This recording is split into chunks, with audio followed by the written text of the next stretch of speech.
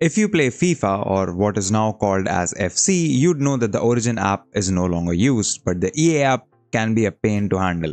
My name is Yadullah, you're watching Candid.Technology, and in this video we're talking about how you can fix the Origin not installed error in FIFA or FC.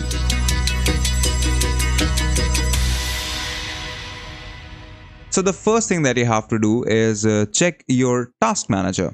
You can do that by pressing Windows key plus X to open up this menu.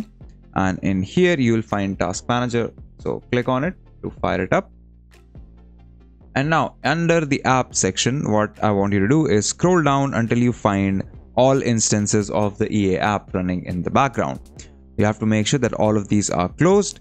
Generally speaking, closing the one with the logo will close all of the rest, so just right click it and then click on end task, and that should get rid of pretty much everything. Then you can also close the EA background service. So the goal here is to close everything that's related to EA or FC in any way, shape or form.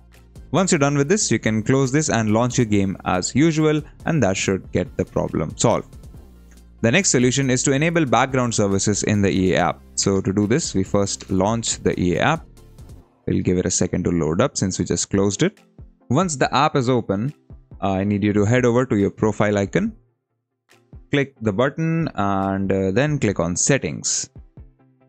In here, head over to the application section, and if you scroll a little, you will see that there is a slider to enable background services. Now this is important that this is enabled, otherwise FIFA or FC, whatever you're playing, can have some trouble detecting whether the EA app is installed in your system or not. It doesn't consume a lot of resources in the background either, so I would just recommend leaving this enabled and it running. If you are concerned about background usage, you can disable the EA auto app automatically startup enable feature, because then it won't inflate your boot times, and then you can always manually launch the app. So try enabling this slider if it's disabled for whatever reason, and launching the game again. The next step is to launch the game with the EA app open. Now this only applies to people who are this mostly applies to people who are using something like Steam to play EA Play games, Steam or Xbox Game Pass, whatever you use. So if I open up the EA app right here, as you can see, I have FC24 in my installed games, but I'm not going to launch it from here. I am instead going to launch this from my Steam library, which is right here, or I can just open up Steam. Let me bring this in. In any case, now that I have the EA app open and running, I'll just minimize it. Notice that I have minimized it to the system tray. I haven't sent it to, I have minimized it to the taskbar. I haven't sent it to the system tray yet.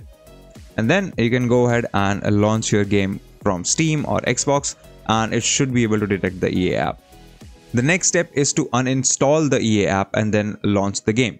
Since none of EA's games use Origin anymore, they will automatically attempt to download the EA app every time you launch the game without the app on your system. Or every time you install the game, the EA app is installed automatically.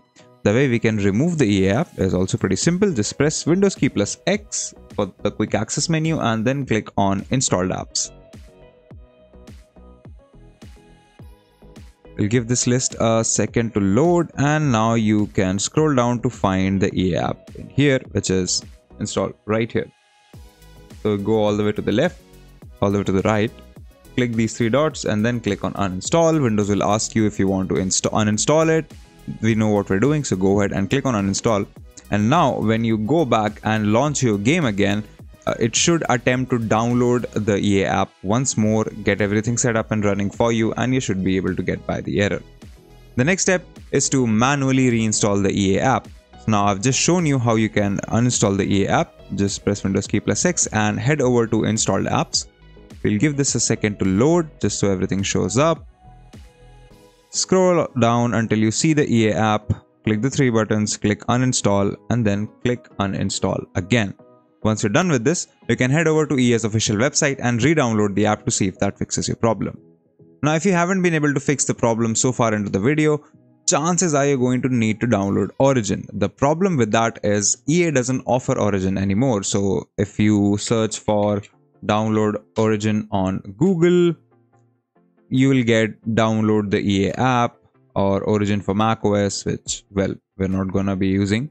So your best bet is to use something like Softonic or some other third-party downloads, which is not very good because these downloads can't be trusted and you can't get Origin from the official source anymore.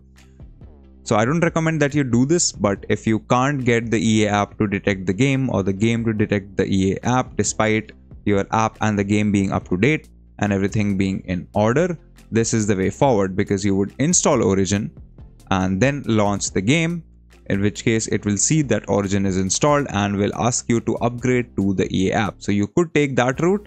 You're gonna have to find your download of Origin on your own. I cannot give you any download links for third-party websites, but as you can see, there are plenty of them available. You can go to Up to Down, you can go to Softonic.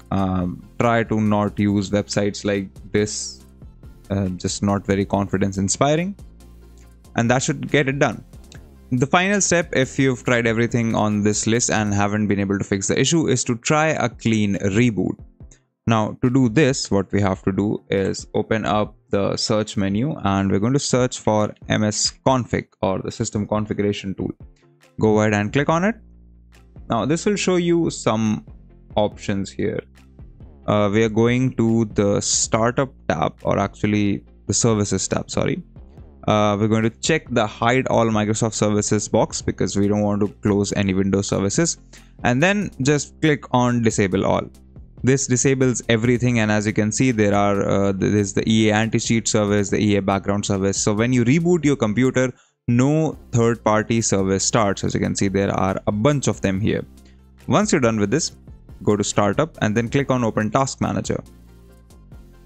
In the task manager, we are going to go to the app history, the startup apps tab, and just make sure that every app here is disabled. As you can see, I've got a bunch of services running in the background and most of them are enabled. Here, we're going to have to manually disable all of them. It's very simple. Click on the app, right click, and then click disable, or you can use the disable app button right here. Do this one at a time and make sure all of these are disabled. Once you're done, then you can go back ahead and reboot your computer, and that should fix the problem, because when the computer restarts and you relaunch the game, it starts every process up from scratch, which removes the probability that it will run into an error. If you like this video, consider subscribing, give us a thumbs up, press the bell icon, and tell us in the comments below what more such videos can we make for you. If you'd like to know more about tech, visit our website Candid.Technology, follow us on social media, follow me on Instagram or Twitter, and we'll see you in the next video.